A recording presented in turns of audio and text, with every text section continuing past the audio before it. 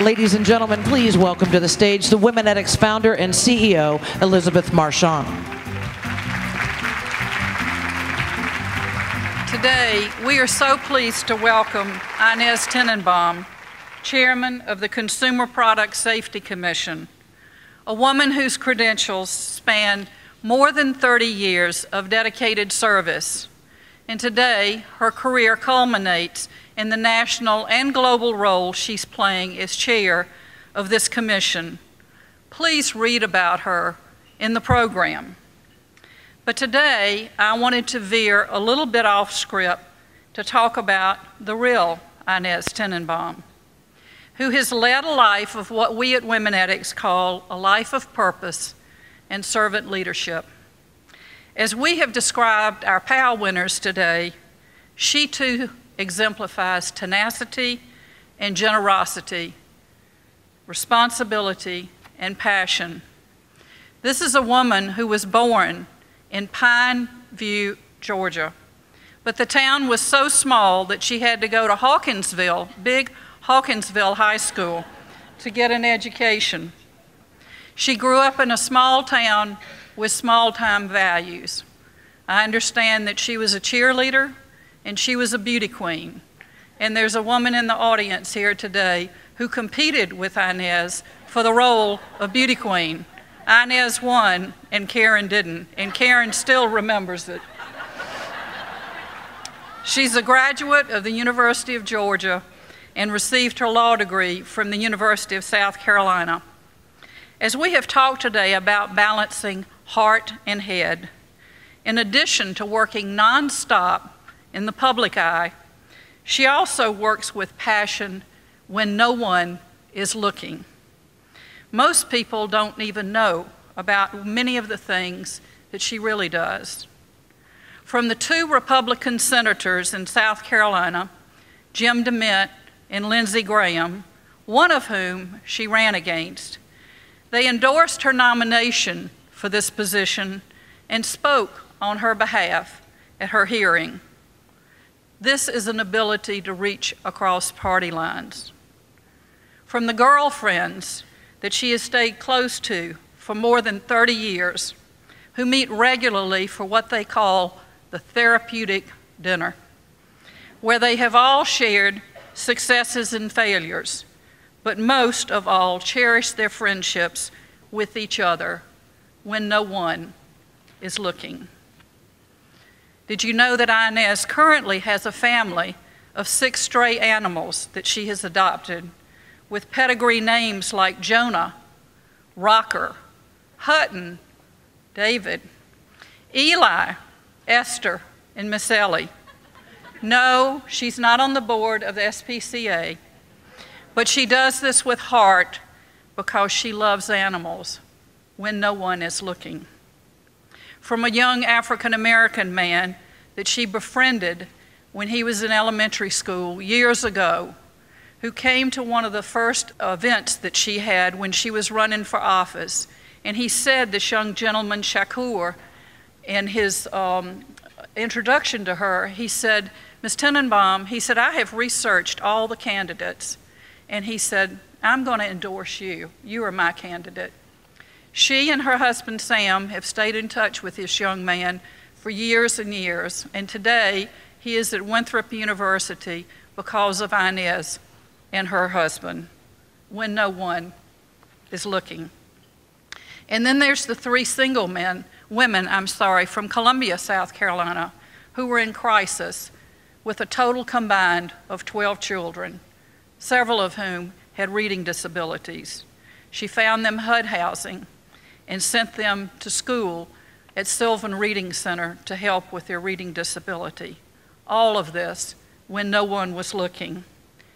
This is a true leader, and this is the woman that you're going to hear from today. I'm proud to call her my friend as a native South Carolinian and a part-time neighbor. Welcome, Inez Tenenbaum.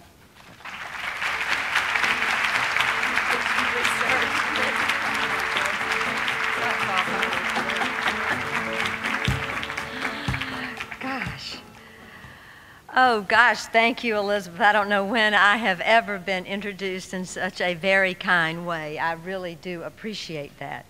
And now you're all looking, and I am the keynote address, and I'm what's standing between you and getting back to your office.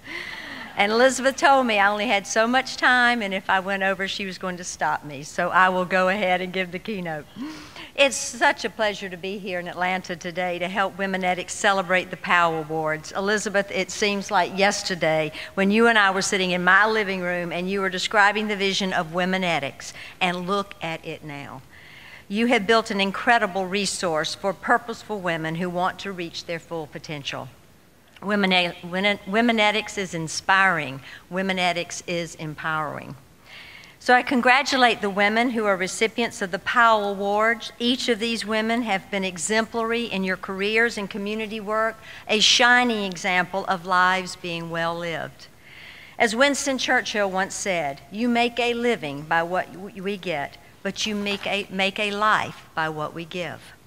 So today I'd like to speak to all of you to encourage you to further your involvement in your community and state and step forward to let your voice be heard in so many important issues, as you already are: education, the environment, economic development, and human rights. So whether you speak out as an elected official, a community volunteer, a professional, or a teacher, whatever your position, you can make a difference if you speak truth to power. A few weeks ago in New York City, the 3rd Annual Women of the World Conference was held, celebrating the lives of girls and women throughout the world. Women leaders such as Secretary of State Hillary Clinton, Burmese political leader Aung San Suu Kyi, and actress Meryl Streep, and many other women of valor participated in this conference. Women who, despite extraordinary hardships, have spoken up for peace, healthcare, human rights, and education.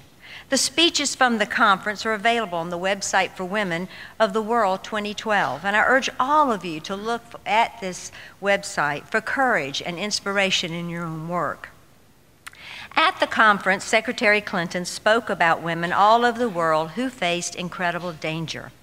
She said, "Now we know that a young woman in Tunisia and her peers across the region already are facing extremists who will try to strip their rights, curb their participation, limit their ability to make choices for themselves. Why extremists always focus on women remains a mystery to me, but they all seem to do it. And it doesn't matter what country they're in or what religion they claim. They want to control women. They want to control how we dress. They want to control how we act. And they even want to control the decisions we make about our own health and our bodies. Yes, it is hard to believe that even here at home, we have to stand up for women's rights and reject efforts to marginalize any of us, because America needs to set an example for the entire world."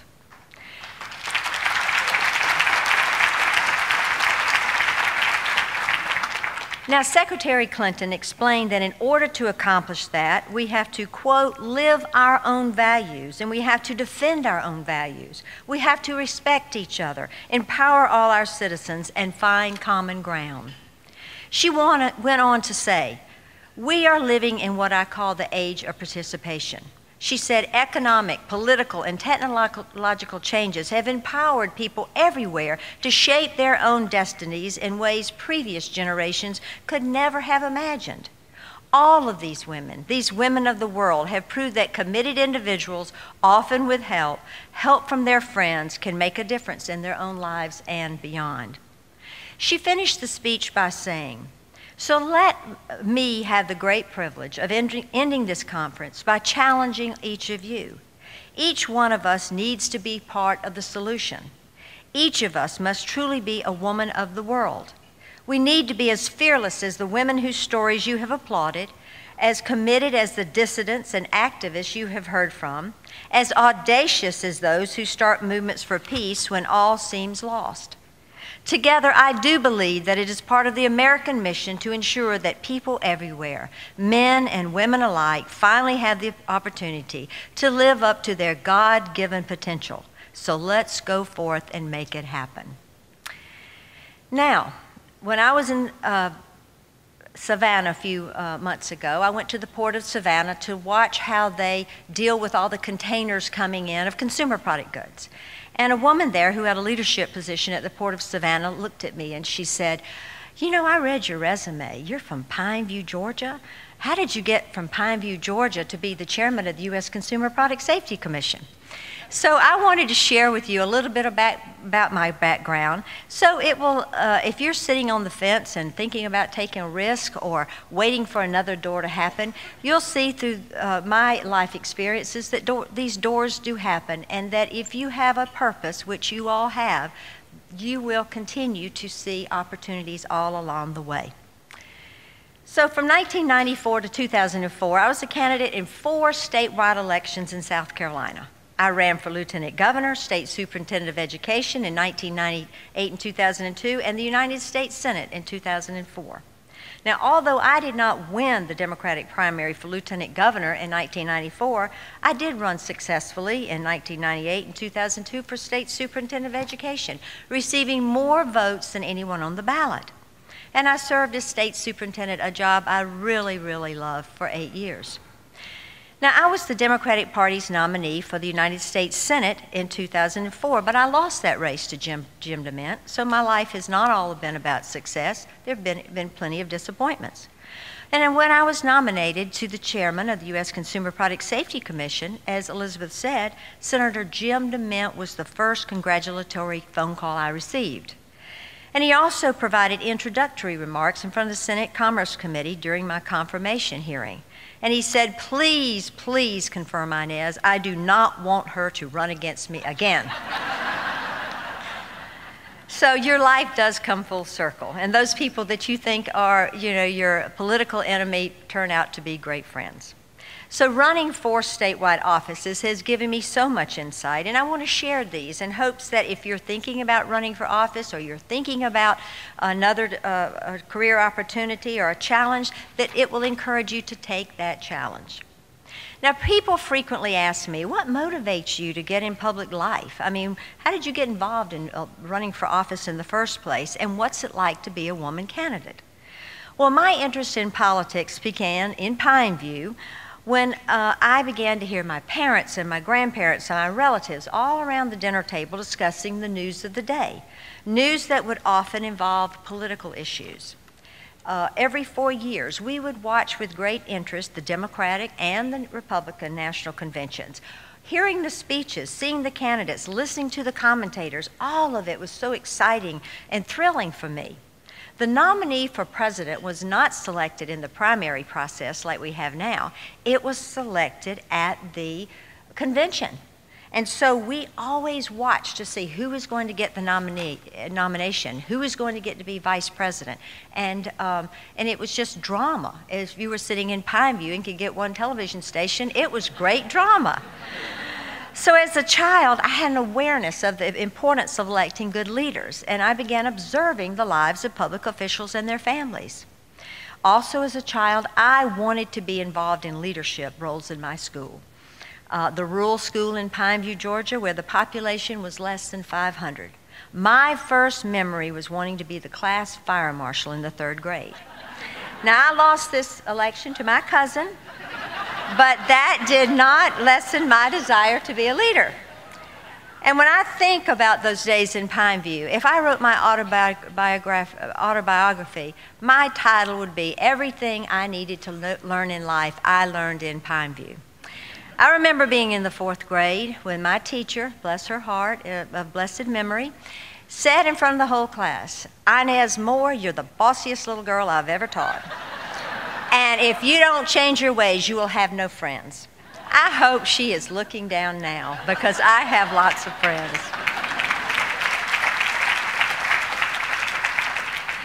Now, my mother was an elementary school teacher for over 20 years, teaching in public schools in Georgia, Tennessee, and California as we moved with my father on Navy tours. She was a natural teacher and a leader, and she was committed to quality, equality, and excellence. She was taught Head Start in the early years of the program. The very first year Head Start was started in Pulaski County. She was one of a few white teachers to go to the then segregated black elementary school to teach Head Start. She led by example. And like my mother, my very first career was being an elementary school teacher in Georgia. After teaching 4 years, I left to become a state employee at the South Carolina Department of Education. I was making $6,000 a year teaching first grade in Augusta, and they offered me $12,000 a year to license Head Starts in South Carolina. So in this position, I licensed Head Starts, federally funded child care centers, and I was the liaison to the South Carolina South Carolina General Assembly on legislation to license child care facilities. Now, this was the first time in my life that I had the opportunity to speak out on a social issue. It was empowering. Day after day, I'd go up to the South Carolina General Assembly as the liaison from the State Department of Social Service to advocate for a stronger child care licensing law. It was my first experience working on getting a law passed, and I was 26 years old. The year after the General Assembly passed the child care licensing law, I became the Director of Research for a big committee called the Medical, Military, Public, and Municipal Affairs Committee. It's called the 3M Committee of the South Carolina House of Representatives. And that was a big jump on a rung from licensing Head Starts to leading a committee in the House of Representatives. But it was in this role that I learned to appreciate and I learned to love governance and the shaping of public policy. I loved the public hearings and listening to people's problems and seeing people introduce legislation. And I was also able to work with a strong woman named Representative Jean Toll, who's part of the Therapeutic Dinner Club, a graduate of Agnes Scott, I might add. And she's now the Chief Justice of the South Carolina Supreme Court.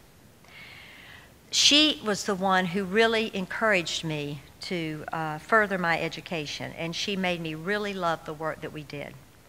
Now, the 3M committee responsible for issues relating to medicine and health and human services, aging, child welfare, the environment, adult corrections and juvenile justice, state military affairs, local government, and social services. So after working for the South Carolina House of Representatives for 6 years, I was accepted into USC's School of Law, as Jean Toll had encouraged me to do. And one of my friends in our therapeutic dinner groups, who was a lawyer, said, "You shouldn't do this. You are going to be 35 years old when you get to law school." I said, "Well, I'm going to be 35 years old anyway. I may as well have a law degree." And I love law school. And I was so glad I waited till my 30s to go because I appreciated the opportunity to sit back there and listen, let someone else do the work, and all I had to do was take the test. It was great. Now, after the first year of law school, I married my husband, Samuel Tenenbaum, a native Georgian who went to Emory University. We met as volunteers in Jimmy Carter's presidential campaign. My good friend from high school, who's here today, Karen Griffin, she's now Karen Morgan, was married to Jimmy Carter's middle son, Chip. And I was on fire to get our fellow Georgian elected president. And it wasn't beauty queen Elizabeth, it was homecoming queen of Hawkinsville, Georgia. Now, Samuel and I were also some of the earliest volunteers when Dick Riley, who became South Carolina's governor, ran for governor. We were part of the 2%. Dick Riley performed our marriage ceremony in the Boylston Gardens at the governor's mansion in June 3rd, 1984. I was Methodist, Samuel was Jewish.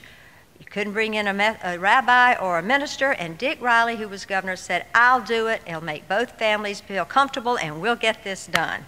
So it was great. It has been a wonderful 28 years with Samuel. He has been my biggest supporter on the campaign trail, and he's been there every step of the way as I lead the Consumer Product Safety Commission. In fact, he gets up with me every Monday morning at 4 o'clock, gets me to the airport at 5 for me to catch my 6 o'clock flight, and he's there on Fridays when I come home for the weekend. And upon graduation from law school, though, I began practicing with the law firm Sinkler & Boyd in the area of health, environmental, and public policy law. And I left Sinkler & Boyd after 5 years because I never met my billable hour goals. And they were so kind to me, but all I wanted to do was pro bono work. So I left and I created a nonprofit organization called the South Carolina Center for Family Policy. And my mission was to reform the state's juvenile justice system, and with the help of then Justice Jean Toll, we did. But a few years later, I decided to run for Lieutenant Governor of South Carolina. I just got that feeling. I don't know, it came over me. I'd never thought about running for office. But I remember my first interview with the South Carolina editorial board, who will remain nameless, whose endorsement I really, really had to have. At the end of the questions on the issues in South Carolina, the editorial page editor looked at me. He said, "Inez, you are very knowledgeable about the issues. You are well qualified to be South Carolina's lieutenant governor. But will South Carolina elect a diminutive woman?" I was so taken aback. I said, "Of course, yes." But in my mind, I thought, well, we sure have elected our share of diminutive men. And nobody ever asked them that question. So if you're thinking about running for office, let me share a little bit about the personal introspective, or if you want an appointed office or doing anything that takes you in the public eye. The first question you have to ask is, why are you running? It's not a question that that people will ask you. It's one that you have to ask yourself, why am I doing this? Because running for office is just not a political decision. It's one that goes to the very core of your being. Knowing oneself, one's core values, are essential for a successful political career. The unexamined life is not worth living. That's one of my favorite quotations from Socrates, and it has formed the foundation of my journey into public life. So once you've established your core values and you want to run for the right reasons, the next reason is to examine your life, because believe you me, your opponents will examine it for you. So if you're pondering running for a position, you should ask yourself, is this the right race for me? Other questions you have to ask yourself is, can I manage this race and my family obligations too? Can I run for this office and work full time?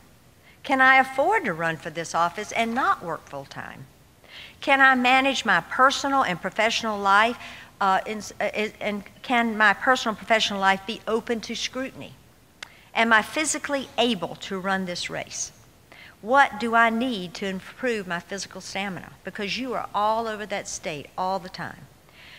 I always tell candidates who come to me who are thinking of running, I said, you must work out every day. It is essential. You cannot drink any alcohol on the campaign trail, and you have to have good nutrition. Stay away from donuts, coffee, sugar. You have to just keep yourself in tip-top shape. The next question, can I raise this money for this race? Do I want to win this race badly enough to overcome all the obstacles and all the hardships? And the bottom line, can I win? In every race that I ran since 1994, I truly believed that I was the best candidate and that I could win. I have never believed that my gender was a handicap. So in an article entitled, "Why Don't Women Run for Office?" Brown University's Jennifer Lawless and Richard Fox established these findings. It said women perform as well as men when they run for office. Studies show a complete absence of gender bias in terms of total votes. Winning elections has nothing to do with the sex of the candidate. So I don't ever think that my not winning in 2004 in the Senate race had anything to do with my gender. In October, both my polls and Senator DeMent's polls showed me in the lead by 3 points. But in the end, President Bush ended up winning South Carolina by 17 points, making it impossible for a Democrat to swim against a tidal wave of Republican support. But whether you're pursuing a public office or a corporate leadership position, it's so important to pursue your passion. I heard that over and over again from the women who are on our panel. Your reason for living. My passion has always been and continues to be improving the lives of women and children. The best gift for running for the U.S. Senate in 2004 was meeting Barack Obama, who came to South Carolina to campaign for me. Because then he remembered me, and he's given me the privilege of sharing my passion for the well-being of children with the entire country. Had I not won that race, I would have never met him. I mean, I would have met him along the way, but I've never shared that camaraderie of running it for the Senate together. But as chairman of the U.S. Consumer Product Safety Commission, I am leading an independent federal agency that protects the public from unreasonable risk of injury and deaths from consumer products. Over the last year, we have especially been focused on children's toys, durable nursery products such as cribs and bath seats and baby walkers and strollers, pools and spas, children's apparel and footwear, and recreational off-highway vehicles. Next year, we'll be looking at upholstered furniture, table saws, and a number of other issues where we see emerging hazards. So I am so proud of the direction and the forward-leaning direction that the CPSC is headed under my leadership. Since more stringent rules were established in 2008, recalls of toys and recalls of toys due to violations from lead content have declined 80%. This is progress and is a result of the hard work of the staff by the CPSC. Since the Pool and Spa Safety Act went into effect in December of 2008, no child has died from the horrific hazard of pool drain entrapment. Many of you may have followed in the news about children being pinned to the drain of a pool and being disemboweled and killed because we did not have the proper rules in place and laws in place for pool drains. And we are working so hard to maintain a zero death rate and injury rate from this hazard. Now, since the strongest standards in the world for cribs went into effect in June of 2011, the sleep environment for babies and toddlers is safer than ever before. Go into a store that sells baby cribs, and you will see the strongest crib standard in the world. These cribs are better than ever before, and I am so proud of our rules on this. But infant walkers, toddler beds, and bed rails now have stronger mandatory safety requirements, which is another win for parents, children, and caregivers. Independent third-party testing of children's products is taking place in the United States and all around the world. In other words, you can't sell a children's product in the United States or bring it into the country unless you send that toy or children's product to an independent laboratory and have it tested to make it sure it meets all of our rules. And do you know that almost 90% of the toys sold in America are manufactured out of this country? So it's imperative that we have them tested. So independent testing of children's products is one of the most important safeguards sought by parents and consumers, and it was achieved under my leadership. But farther upstream, Chinese companies are starting to incorporate the best practice in manufacturing. And I've seen it firsthand when I met with the Chinese and Chinese manufacturers and told them what our standards were. I've seen it in strollers, toys, ATVs, and fireworks made in China, which are a sign of progress. So my philosophy has been take safety to the source, and that philosophy is driving the CPSC's work to work with the Chinese manufacturers to adhere to U.S. standards and build safety into product design. The CPSC's proactive work in the largest U.S. ports is another win for the consumer, and another sign for the CPSC is that we are willing and able to take a stand and protect the consumers of the United States. Because of all these accomplishments, I can confidently say to you that the state of product safety at the CPSC, it is strong and it is built to last. The CPSC is the strongest it has been in decades, and I believe we're making a strong contribution to helping purposeful women keep their families safe. One of the most inspiring parts of my job as chairman is working with other prominent female leaders in government, including Democrats Debbie Wasserman Schultz and Jan Schakowsky, and Republicans Mary Bono Mack and Joanne Emerson, Senators Amy Klobuchar and Susan Collins, and HHS Secretary Kathleen Sebelius, just to name a few. These women displayed the characteristics of what I believe make a good leader: knowledge, competence, commitment, trustworthiness, resolve, vision, and humility. Many of the women in this room have these leadership characteristics, and those of you who have been recognized to receive the POW Award certainly do. The challenge is providing a pathway to leadership positions to so many talented women in this state and country. So the mission of Womenetics is to encourage young women to value public service, supporting those who are inspired to lead, and recognizing good role models in public office. I want to thank Elizabeth and to everyone at Womenetics for inviting me to speak at this wonderful event and be a part of such a vibrant, meaningful cause and organization here in Atlanta and across this state. I want to share with you in closing one of my poems that inspires me. It's by a poet named Tagore, who was a famous poet in India. And it goes like this. I slept and dreamt that life was joy. I awoke and I found that life was duty. I acted and behold, duty was joy. From the wonderful stories we heard about the POW recipients, duty is such a calling.